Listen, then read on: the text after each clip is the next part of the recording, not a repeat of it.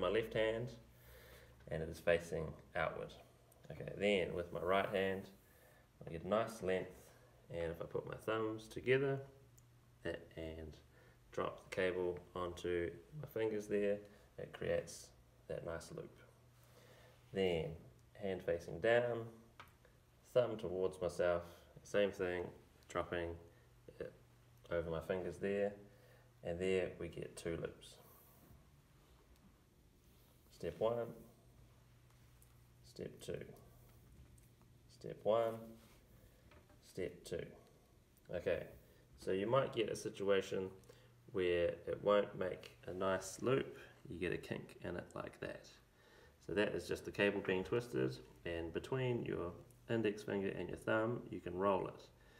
And if you roll it and it gets worse, you go the other way, and eventually it should make a nice comfortable loop.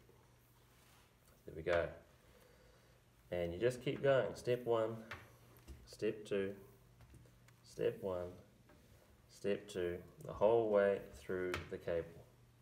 And if we can get this done nicely, it's going to stop tangles, and you're going to be able to unravel it really easily and really tidily.